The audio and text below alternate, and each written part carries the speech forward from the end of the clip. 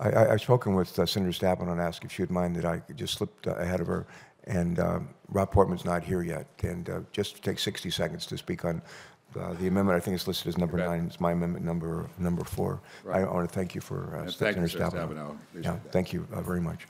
I've joined Senator Toomey and Senator Brown on an amendment that requires CMS to establish some important preventive steps to curb the fraudulent diversion of prescription drugs, something we've held extensive hearings on in Homeland Security and Government Affairs Committee. Our amendment requires better sharing of anti-waste and fraud data between CMS and the prescription drug plans. It also would take key action to curb fraudulent activity when that activity is identified. And we don't plan on calling for a vote on our amendment. However, it is our hope that Senator Toomey, Senator Brown, and myself, along with our staffs, can work again with your staff, Mr. Chairman, and that of Senator Hatch on these issues. They're important issues. I think we can find some common ground. I think we're pretty close on what steps ought to be taken, and include some modified version of this amendment as the bill proceeds to the Senate floor. And the only other thing I would say, there's going to be a voice vote on the Stabenow amendment, and while I will not be here to say aye, I would say aye right now. But thank you very much for yielding to me. Thank you, Mr. Chairman.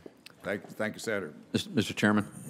Senator Toomey. Thank you, Mr. Chairman. I want to thank Senator Stabenow for yielding to Senator Carper, and thank Senator Carper for the terrific work on this. Just say briefly, there is not a day that goes by without a newspaper story in Pennsylvania about a bust of a prescription drug ring or a fatal overdose of usually a young person who very, very often gets addicted to prescription drugs and then slides down to the point where they are routinely using heroin as the more affordable alternative that ends up in their death by overdose. It is an absolutely horrendous tragedy of a scale that is shocking.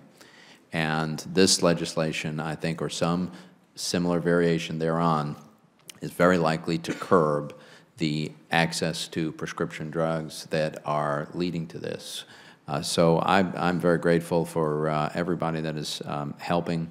I certainly hope we'll have broad support within the committee to find the solution in the legislation on the Senate floor. But this is a really important problem in Pennsylvania and across the country. Thank you, Mr. Chairman.